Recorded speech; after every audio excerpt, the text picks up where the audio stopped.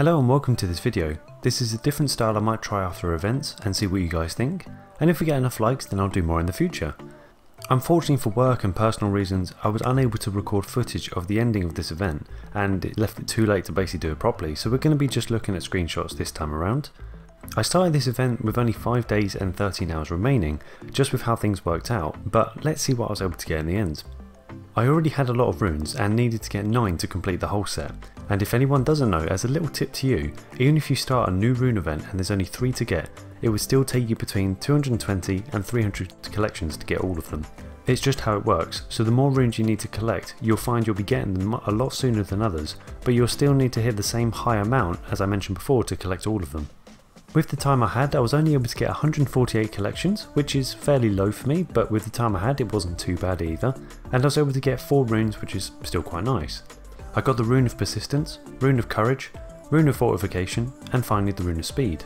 Plus I didn't pay for this event, and with the limited time I was still able to get 4 runes, so it goes to show that if you don't have a lot of time but have enough runes to get, you can still get a fair amount without buying any pass. And this is probably now how I'm going to stay from now on, at least with rune events. Not paying for the pass didn't hurt my progress at all, and all the benefits of paying for them just aren't enough to make it worth my while, which I'm sure is the same for a lot of players. Let me know down in the comments how many runes you got and roughly at what constellations. It'd be great to see how many runes you got and at what constellations they were.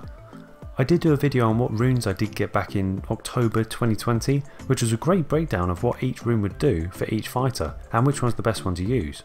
If you want to check that out, I'll leave a little link down below or above for you now.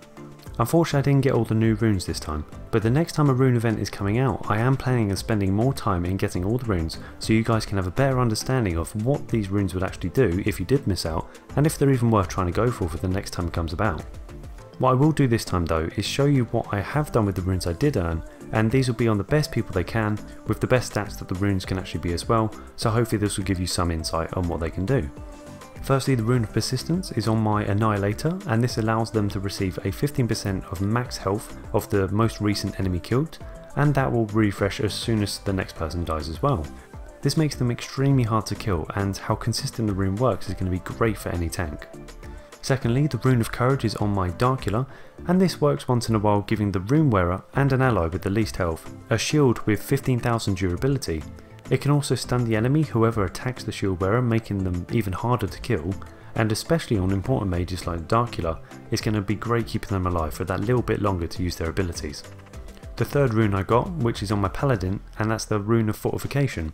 This will allow them to restore 110,000 health over 4 seconds when the current target is killed.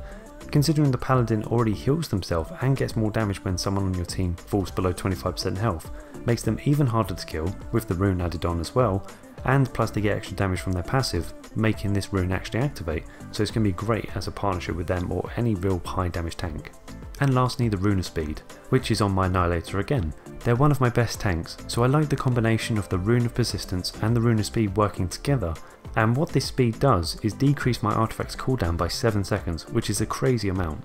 In short terms, if the rune wasn't on the artifact, and the rune was to activate 4 times over 68 seconds, so just over a minute, but with the rune it can now nearly activate 7 times within the same amount of time, so that's some crazy extra damage we're going to be able to get just because of the rune being added on.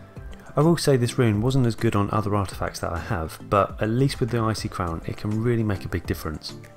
I really hope this has been a great video for you to watch, enough for a subscribe and maybe even a like, and I look forward to that next rune event that I could do for you. And why not check out my top 6 ancient sets if you're looking to make the ultimate team. Anyways, have an awesome day and I'll hopefully see you in the next one.